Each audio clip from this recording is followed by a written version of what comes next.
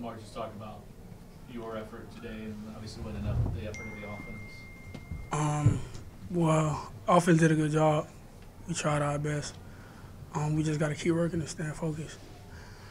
How much does it show you that you've improved that after you made the fumble and mistake that you guys came back and as an offense the next series put a good drive together? That's all like we be working on. Like if you mess up in practice, just keep going. Don't worry about it. Like to the next play, just got to stay focused next time. So. How did you feel going into halftime? I felt pretty good because we had the lead, and basically we were just trying to keep the game going, keeping it close if we could. What was Coach's halftime message? Keep doing the same thing. Just keep moving the ball, scoring touchdowns. What did they do differently, or what did you see differently in the second half?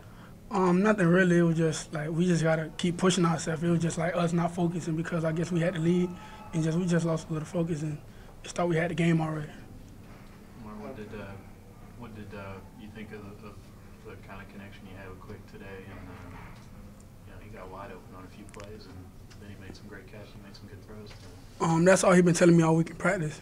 Like he was telling me, well, I'm gonna beat this linebacker, I'm gonna beat this corner, and he was telling me he was gonna be open. Anytime it was a call for him. How could you see a loss of focus?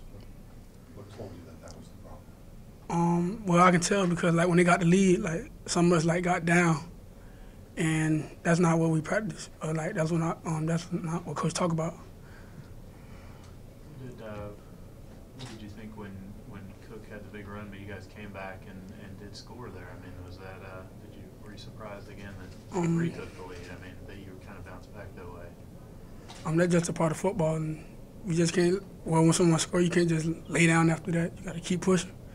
It wasn't really nothing. What about the fumble? Didn't see the guy on the backside? Yeah, because I was waiting on my receiver to get open, and like I was throwing it at the time, and he just hit me. Just got to hold on to the ball next time. I'll get it out quicker. How would you compare Florida State to as far as speed and athleticism to the other defenses you faced? They're probably equal. Just got to outbeat them, outrun them. What about the pick? Did James just trip on that? Or? He said they pushed him in the back, but I thought he got tripped up, and because I seen him beating him, and I wasn't expecting them 14 to catch that. It seems you've been working maybe a rhythm with James Quick. Is that something you guys work on in practice, and you're going to try to keep doing this as the season progresses? Well, his position, that's what the plays were based on, and he been telling me all week in practice, just get me the ball, and that's what it just was the outcome of the game. What's the mindset after this game now? I mean, 2-4, but a lot of football left to play. We just got to move on from this game. Game over, we can't just dwell on it. Going into the game, did you see anything that you thought you could take advantage of against Florida State? Yeah, we was we're during practice. The coach been going over their coverages, and we just been hitting seams a lot lately during practice, and we seen that opening in the game.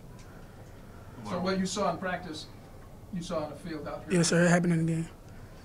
Lamar, was it nice for you to have a big passing game after most of your yardage first part of the year has come off running the ball? Yeah, because what I've been hearing was I can't throw, and I just had to prove to them we can get the ball going, throwing or running. How many people did you have down here that you knew from Florida and stuff? A few. Did your parents get to come? My parents came, yeah. All right. Thanks, Mark. All right.